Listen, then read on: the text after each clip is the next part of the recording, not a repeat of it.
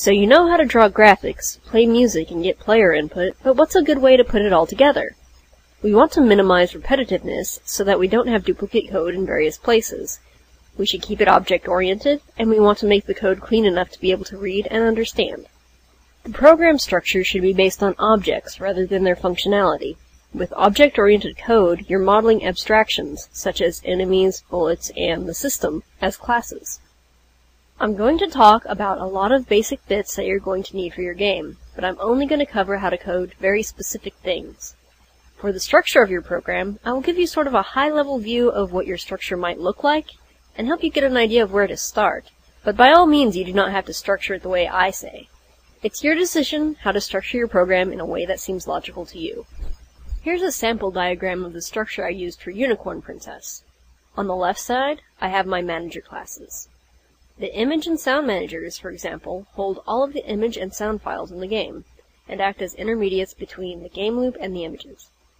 The character manager makes sure that all the characters update every cycle, as well as is responsible for creating and deleting characters.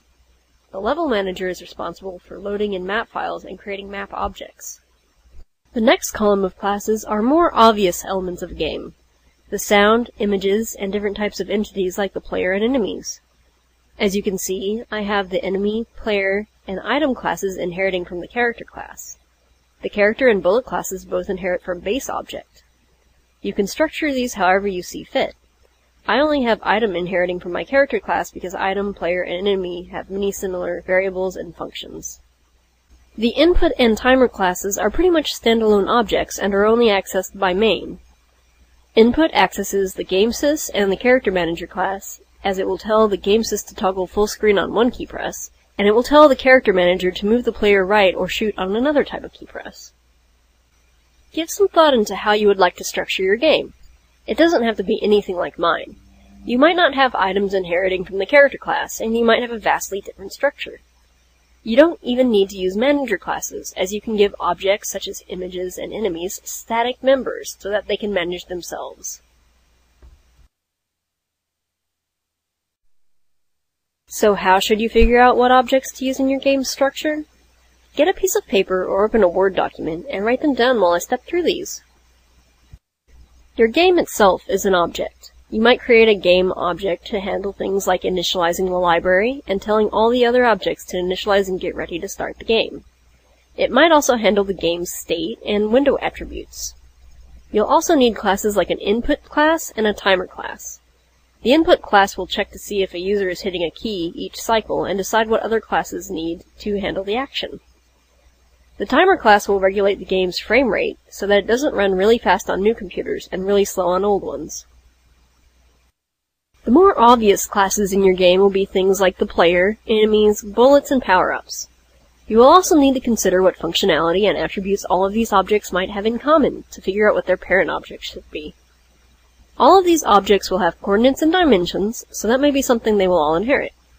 Player and enemies will move around, shoot bullets, and have looping animations, and bullets and power-ups are inanimate objects that are relatively simple. For these objects, you will not be storing their sprite images inside of these classes. The images themselves will go into the image manager, and you will have something like an image pointer or even just an integer ID to tell the class what image it has. Otherwise, if you were to store the images inside of the object classes, you would end up reloading the same image over and over for each enemy or bullet that is the same. You might have managers for your objects that I just mentioned, as well as images, sounds, and levels. They handle making sure everything gets updated and drawn every cycle, as well as initializing the entities or other actions such as loading in map files and reading them to create new level objects. You might want a level class for many of your games.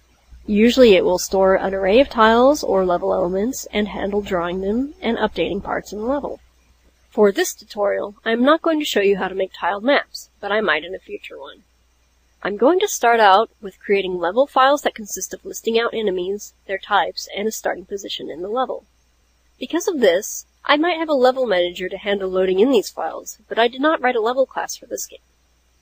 The level manager for Unicorn Princess directly interfaces with the character manager to instruct it to create the new enemy objects with the data loaded from the map file.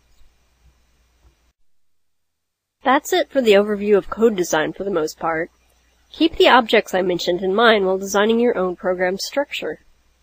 This guide is meant to push you in the right direction on how to structure your code, and not just to hand out code that you will blindly follow and therefore not completely understand. This guide is meant to, well, guide you into programming a game, but not specifically tell you how to do it. The way you structure it is largely up to you. Just because I structured Unicorn Princess the way I did does not mean it's the best way to do so, but it's better than cramming all of your code in main. Even if you're not sure how to start with structuring your program at first, start with something. Build up a little bit at a time. Start with your game class to initialize your library, then the input and timer classes, and then maybe add the player class. Get some player functionality written, write some of the enemy class, and write some of the bullet class. Go back and update your object functionality more as you get further in the project. You can always go and refactor parts of your program later once things become more clear. Also, remember that you are always welcome to get help, advice, and constructive criticism at my message board. Next video, I'll be going into more specific concepts like collision detection and map loading, including theory and how to code them.